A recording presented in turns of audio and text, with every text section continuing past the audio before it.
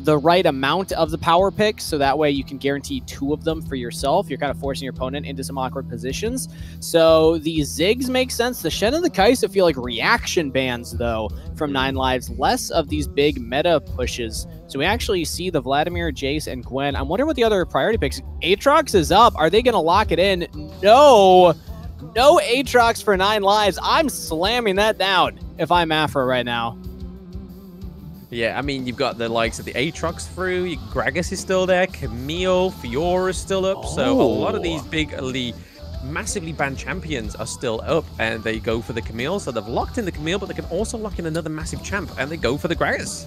Okay, so Camille Gragas instead of the Aatrox. Now, I assume that means that they're just not prioritizing Aatrox. I feel like they would have, the Camille's less flexible, so it's picked up instead by 9 lives on a little bit lower in the rotation. They also grab the Galio to take that away from the Camille combo, because that is kind of scary to see Camille plus Galio, even though they didn't opt towards prioritizing that early in the draft last time around. With the Aatrox, it is so powerful on its own. Arguable that the Camille can have a few things in her kit to help deal with it, but I am still surprised to see them prioritize Camille over that pick. Yeah, definitely. I thought they probably would have gone for the Camille Galio straight there for the second pick, just to sort of keep it from the enemy. But the fact that they got the Aatrox going in there, especially Aatrox with his sustain, and then having the Galio be able to go in as a second wind as well, is going to be a big thing for 9 lives. Whether they will execute it is another matter, whether they'll have the confidence to do it. I don't think it's a player skill. I think it's the confidence that we spoke about in that first match. But they do have the Varus as well with the Chains of Corruption, so maybe these a little bit more avenues of CC is going to be what they needed for seeing these fights through to the end. We do get the Zeri pick as on the 3rd pick for APHRO, which we don't really see Zeri much, but fair play. Yeah, a little bit shorter range than the Varus in terms of effective damage. You're mostly looking to play around those walls. That's where you get your mobility and a little bit extra of that range. But it can be a good kind of sweep up the team fight after initial, burst has gone through. If you're able to have space made for you, she is an incredible AD carry to actually just run around. You do have Gragas who will help out with that. Camille, arguable, at least to start off some of the fights. Volibear, too. This is an aggressive jungler that we saw all the way back in game 1. Kind of get off the ground, roll in. Maybe they can do that again here. Yeah, my initial thoughts, if they went for the Galio, maybe we would have gotten like the likes of the Gragas in the jungle, because once again, it's kind of like a trade for that Shen being quite a tanky jungle. Ooh, my words are slipping up. It's okay. But the establish it's late night for you. Yeah, I planted that seed a bit early just to make sure it was definitely parred off by the chat. But yeah, Volibear is a good substitute for the Shen as well in that jungle. Interesting that they've gone for the Kassadin as the last pick. I can't remember the last time I've seen a Kassadin in a competitive matchup. Blind last pick Kassadin is a bold move, and I love the Lucian to punish this. Lucian can outrange the Kassadin, can chase the Kassadin down. Pre-level 5, you are looking to punish Incent as much as possible. Do not let this mid lane champion get off the ground, because if Kassadin gets fed, Kassadin is a nightmare, but it's kind of tough to get to that point, especially if it's a blind pick. And I think that APHRO had a really solid response to that. I am expecting it to be the Lucian counter. I suppose they haven't swapped around their champs yet on our screen, so maybe they have a different plan in mind, but I am assuming it would be Lucian into that mid lane pick. But no, right now they actually still have Lucian bot with Zeri in the mid lane. Either way, I guess it's still same thought process. You have range. You can just punish the Kassadin for every single creep that they walk forward to try and get. And it will be difficult to get away from this champion as well.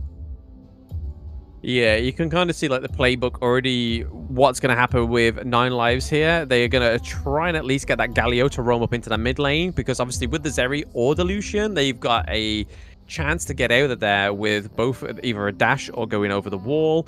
So if we get the likes of the Galio looking for a roam up into that mid lane to get the taunt onto them, then that leads into the Kassadin being able to get in and do that massive damage, especially onto low health champions. So I think that's probably going to be their key way into trying to pick off either the Zeri or the Lucian. Whether they'll be successful about it or confident with this engage is another matter, because they do have the likes of Volibear on the side of APHRO, and they have the Gragas and the Camille, so they can't make sort of like the assumption that there's going to be nobody around, because we saw the massive roam from the Shen. Volibear, we know, can jump over walls. Camille can literally glide over walls, and then Gragas can just belly flop over them. So there's ways that they can easy to get this Galio. Exactly. If they're thinking of this as the mentality of getting the gank in the mid lane, there's plenty of ways that APHRO have a way around that. But less about speculating. We are into the match, and I'm pretty sure we will probably find out if that is the case very soon. Here we go. Loaded in for what could be the final game of the weekend here. APHRO have one more, and then they are into the next round of the bracket. And 9 Lives are fighting for their lives right now. They need to pick up 2 in a row as Kevy starts off in the top lane. Interesting focus right now, giving solo golden experience down to Souls, and instead having the Galio up top early to help out Aatrox. Yeah, a very EU meta there to begin with, but we in EU would have stuck around a lot more in that Baron lane, rather than just that first minion wave clear. But we're seeing that, yeah, the Galio so far is looking for that roam potential. He is now heading down to the duo lane and support his Varus. But now Gragas decides to tag out with the Galio getting in there, knowing that Gragas is going to go in possibly to the Wukong. Well, I want to point out something, that it's actually Hexaton still on the Lucian, but is playing in the mid lane here. So they are putting the Lucian to the Kassadin. I'm happier with this matchup. I feel like it punishes the Kassadin harder than the Zeri would be able to. But it just shows that Tengen feels more comfortable on the Zeri, Hexaton feels more comfortable on the Lucian. Or at least that's what I would assume. Kevy trying to do something mid, can't find anything though, as Incense trying to grab the minions underneath the turret. Actually doing a fine job of it so far. Hasn't been punished all too hard by the Lucian yet, but I expect that to change. No, yeah, we're getting a bit of a 2v1 engage here, possibly on the Wukong with Galio and pretty close by. Blue team managed to get first blood onto Gragas though. This is giving a bit more confidence to this engage that's going to take place. But Zeri gets a kill across the map. Aatrox going in onto the Volibear, takes out Volibear. This is a double kill for Aatrox now, and it's a 3v1 under the turret for Camille. She has her dash still, but she didn't get over there. That's a big lead for 9 Lives straight away. All right, the Ignite getting the kill onto Apollo maybe saves the game here. But this is a good start for 9 Lives. I mean, the Kassadin is not punished too hard early. Is up 500 gold versus Hexaton with 3 assists to their name. And a decent gold lead to start things off here for 9 Lives as a team. I don't know how Souls got first blood. I wish we could go back and watch that. That was a 1v2. It must have just been a misplay by Ramita.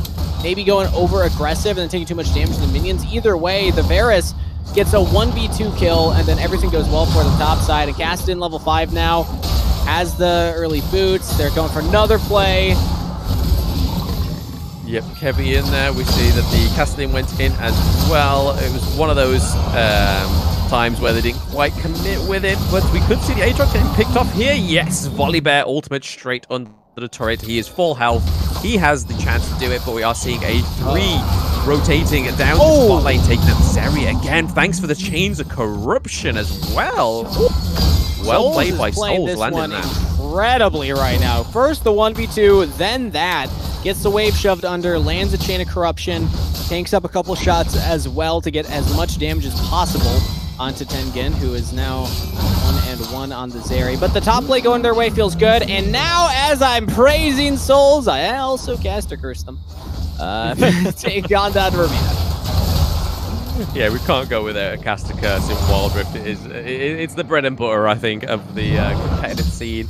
But to talk about the Camille in that top lane, managing to take out the Aatrox with the help of Volibear, but then also managed to take out quite a few of the turret plating, so that's going to be quite a bit of gold in her back pocket now. which is also going to help Weasel in that top lane. They're now ahead of gold, very slightly by 150, I would say, which isn't massive. It's a matter of a bit of farm and a bit of focus from Garu in the top lane, but nonetheless, it's always handy to have those turrets plated to take it down. Yeah, it's the big thing is that Garu was up like 800 gold before that, so even though Wixel did not get the kill, it was Reaper that picked it up. It's the fact that the turret plates then evened it out, actually give a slight advantage now to Wixel, who is still hasn't spent all that gold yet. It is still currently an item lead for Garu, but I think Wixel's playing this one pretty well, all things considered. Kevi is now level 6, so it has the Galio ultimate, can get around onto the map. I expect to see Kevi hanging around mid lane often from this point forward. So that is something that Wixel needs to keep in mind. Use the Camille ultimate offensively. Well, hey, you're still locked in there, and the Galio will be able to ult onto anybody that you ult onto. So you need to be respecting this from this point forward. I like this. Play into the Galio now instead. Yeah, Barrett missing out on that poke damage early on into the interaction in the mid lane. I feel like APHRO are going to go for the Rift Herald and prioritize it this time because they have literally 3 turrets. They could drop this Rift Herald in any of these lanes and secure the turret with a breeze. The Rift Herald resetting ever so slightly. They take a lot of damage there from the Varus poke, which is unfortunate, especially if there's an engage to happen. But they weren't thinking of going for the engage, and APHRO is currently down there on the Ocean Drake waiting for his team to come. They drop the Rift Herald in mid. We still have the Volibear with the ult though. I mean, maybe Souls gets his big barrel. Oh, where did the pin? Unfortunate. I mean, unfortunate for APHRO, but great for 9 lives. They managed to secure the dragon there. We have quite a few champions are low health. Garu just about to survive. He does get taken out by Ramita there, which is very nicely done. And Ramita ain't been able to escape because of Tengen there on the Zeri. It's unfortunate they couldn't wait to clear this because the turret is currently focusing on that Rift Herald. It could have been a nice little interaction onto that second tier turret to take it down, but unfortunately they didn't quite have that minion wave cleared to allow that Rift Herald to connect to the second tier turret. Barrier's up. He's gonna pop it. Oh, the Outplay. Beautiful. Yeah, that's why Barrier sometimes can catch people by surprise as opposed to Exhaust. If you see the Exhaust go down, you know what's coming. If you see the Barrier, a lot of people don't factor that into their math. And the Varus pass is stacking up there. I want to go to the implications of everything that's happened here, but I don't think I'll have time because it looks like another play is happening here. Yeah, we've definitely got something going on between the Camille, the Kassadin, and the Wukong. Oh, Camille pretty low. We have the Volibear in there. We have Gragas coming around as well. They're doing a lot of damage on side of 9 lives currently. Gragas into the fight. Barrel bring in the Aatrox to the back line. Very nicely done. The X-Tech ultimatum taking out the Wukong. That is a 2-0 trade for APHRO right now, and possibly a Baron Lane turret as well, bringing them to 2 turrets to 0. There's no way that the Galio can get in there. Chains of Corruption, but the status as well. We see Volibear looking to not engage. Reaper needed to get out of there, not back in there. Yeah. Ooh, that's a little rough from APHRO. I think they were in a really powerful spot. They're still in a good spot, especially because they didn't even have their AD carry. Tengen just gets a full turret to themselves in the bot lane. Yeah. And is now caught up in gold to souls, but could have been a little bit better if they hadn't given over a few more. Now mid lane play. Oh, Tengen! Very in with the massive ult. Nicely done. Galio ultimate there just to sort of keep himself alive. We see the Camille taking down the Wukong as well. We could see a 3-0 trade here in the mid lane. This is massive for APHRO. Yeah, they've all of a sudden steamrolled. If you're 9 lives, you do not want to be the team running away from the enemy because Camille, Zeri, Lucian, it is almost impossible. Okay, well, Souls will get 1 for the trouble. Takes down Hexaton, but Tengen is still there. If APHRO are the ones with forward momentum, that is where their composition wants to be. They can run you down to the ends of the earth, or at least to the end of your fountain. And they're showing that demonstrated right there. They've played this out incredible. Remember, there was a 2,000 gold lead very early for 9 lives, but that has been wrestled back. 6,000 is now the lead here for APHRO. And while there is still scaling on the Kassadin, I think the Kassadin's been slowed down enough that I'm not super worried about it right now, but it still should be on the minds of APHRO. And Sent finally gets the Rod of Ages. Took a lot of time to get there because they went for the boots instead. And I'm wondering if that's meta or if that was just a decision. But now focus on the Kassadin. Oh, dodged out on the body slam. Okay. Yeah, nice. Either way, that's the ticking time bomb. Incent will be a problem eventually. It just comes down to win. And can they have enough of a gold lead at that point? And can they just pop him? Ooh, almost 100-0'd by Hexaton. Yeah, it was almost a close kill there. We see Aatrox in that bush looking for somebody to pick out there, but I feel like if your choices are between a Volibear, a Gragas, or a Lucian, you're going to try and jump on the Lucian, but you've also then got Gragas and Volibear to answer to if you do decide to follow that through. 28 seconds on the Infernal Drake as well. Will we see that APHRO managed to secure a dragon for themselves this time? They didn't quite get the Ocean Drake because they did prioritize the Rift Herald, and rightfully so, they managed to get that mid lane and give it a great lane priority for themselves. But we see a little Kassadin getting caught out there, as well as the Galio being forced to flash, but then Volibear straight over the wall, taking down the Galio. So already putting 9 lives at a disadvantage into this dragon fight. No hesitation from Reaper, follows over the wall with the ultimate, and they will earn themselves a dragon. APHRO are so quick to pull the trigger. This team is decisive. They are urgently playing this one out. They do not want to go to that game 3. And they would be happy to just punch their ticket to the next bracket right here, right now.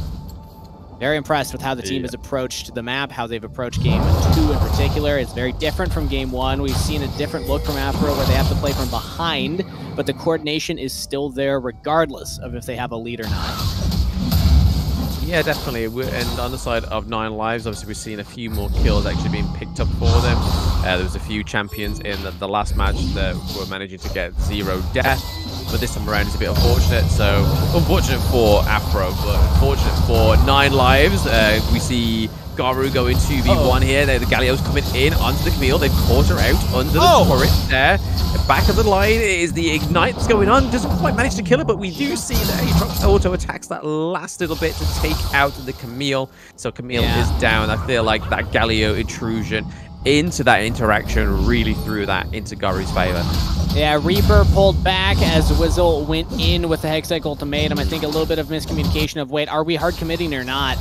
And I think the answer, my decision would have been back off. Once Aatrox pops ult, it's so hard to actually kill him that far under the turret, especially with the Galio. But either way, we're back to live. Okay, a lot of damage being done by Lucian. Gragas with the E and the flash in there, taking out Souls. Possibly they do. So Souls is down. That's one big massive damage output taken down. Heavy looking to go down as well. Tried to E out of there, but got caught by the Gragas, and then Lucian picking up that kill, which was nicely done. Camille's now back in that Baron lane, but they do lose the Baron lane. It's looking like Kassadin is trying to take another minor victory down in that bot lane as well, whilst APHRO take a massive victory in this Baron Nashor uncontested. Great time to get a pick, right as Baron's up, and again, the team pulls the trigger together. They commit to the play together. I wonder what happened to Souls there. It looked like he was just standing in place, but Barrier and Flash were down. I didn't see the Flash go off. I'm wondering if maybe there was like a misinput or he was trying to flash over a wall. Either way, Ramita locked down Souls for much longer than I was expecting there, and it was at the right place at the right time. They're benefited with the Baron buff. And APHRO now with a, maybe not massive gold lead, but a comfortable gold lead. And this Baron to make that even bigger have done their due diligence so far. We still will say that the Kassadin scales and will become a monster. But with the Baron buff, you can try and mitigate that. Take an inhibitor if you can. And then you're preventing a lot of the threat of the Kassadin. You're forcing somebody to answer that wave, and you can just get a lot done as 5 elsewhere on the map. Yeah, definitely. Reaper doing what Reaper's doing best in terms of not just clearing jungle camps at this point, but trying to push that mid lane. We've got a 3-lane push going on currently. We see that the bot lane and the Baron lane are all both at the inhibitor so far. Volibear still looking to push that mid lane to the inhibitor as well. We got the Galio going into the front line to take some of the damage. The Volibear going straight over the wall. That massive damage onto the turret. Chains of Corruption onto the Volibear as well. Can we see the Wukong take out Volibear? Not quite enough damage. And the Kassadin having to flash out. Oh, Souls is down too. Oh, everybody's running back as Souls goes forward to try to get damage in. Now Incent, the last bastion of hope here. No Cyclone on Apollo, so he's not a big threat. He dives in regardless. Apollo tried his best to try and take out some champions here, but they're currently down 3 champions now. APHRO is now back up. APHRO's going in with the flash though. That was quite aggressive, but didn't quite commit to it, because if they didn't, it would mean that their Nexus would have taken a lot more damage than it needed to. But they are all inhibitors down. They have nothing protecting their Nexus other than their teammates right now. And APHRO are able to rotate, recall back and get some more items, spend their gold whilst they wait for this final dragon to be up. It is the Ice Drake, but if they do get it, it's going to empower their Infernal Drake, which is obviously going to be a great thing for them. Not like they currently need it. They're 9k gold ahead, which is obviously now slowly becoming out of the control of 9 lives, and they've had their Baron. They've literally got the inhibitor, and I don't think there's a chance that they can steal this with Wukong being kept out of the jungle objective. The only hope right now is Incent with 3-item Kassadin. It's got to be a Kassadin moment right here. It's got to be right now, because they're the ones getting played onto, but Incent is not going for the play. Incent's actually running away and leaving Kevy out to dry a little bit here.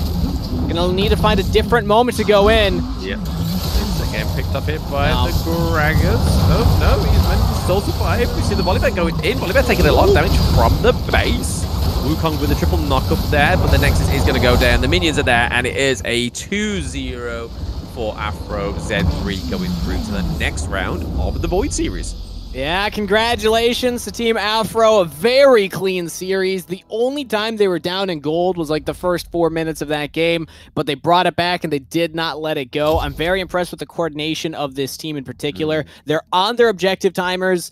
They know when they have these windows to go aggressive. The double marksman composition of Zeri Lucian, we saw like 2 or 3 instances where I don't even know how much information they had. I wasn't keeping track of like what was happening elsewhere on the map, but they see somebody and they just run them down. Like, you're not going to escape from us. We got dashes, we can jump over walls, we have speed ups and range, so good luck getting out of all of that, and the Kassadin just wasn't able to get to this point where it was a threat. By the time it was a threat, they didn't actually find the play or didn't go for the play. So APHRO, yeah, well done, well played. Yeah, just a little bit of a call out here for the dual ADC team comp there. Really good. And obviously, as we can see, the Zeri was actually cooking up something there with the last bit of item going to be the AP item. More than likely going to be that Rift Maker again.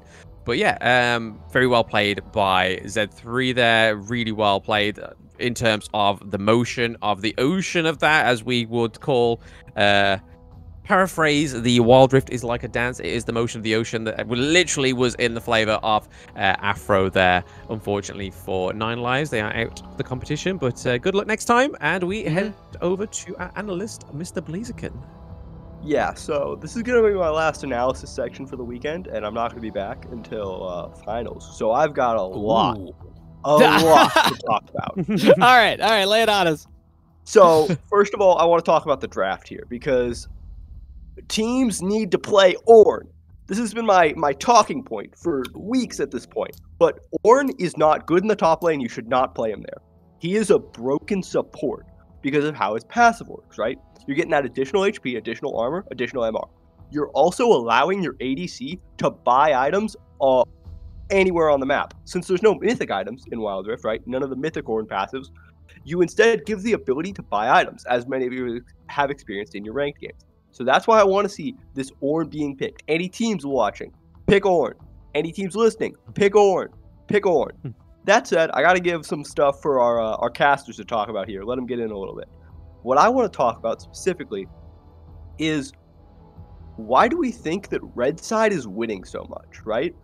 I know that we talked about it earlier. Kangas mentioned they're 4-0 on the day at this point. Why do we think they're winning so much? Kangas? It's always tough to fully identify. I think a big part of it is that counter pick. We saw that be a huge factor in this last game. I think that the Lucian into the Kassadin was massive. Blind picking Kassadin is not recommended in my book. You should know what it is and be confident in the composition before you lock that champion in, and leaving something a counter pick up is just rough in general. So I think that this last game was a big example of that. I'm trying to think back. I know at least one of the other games I factored that red 5 pick heavily into why they were able to win, but I'm blanking on it right now. I have no excuse like Blam. It's not 11 p.m. for me, but my brain's just small. I mean, if you're talking about drafts, I've got a little notepad here right next to me where I have the drafts written down, right?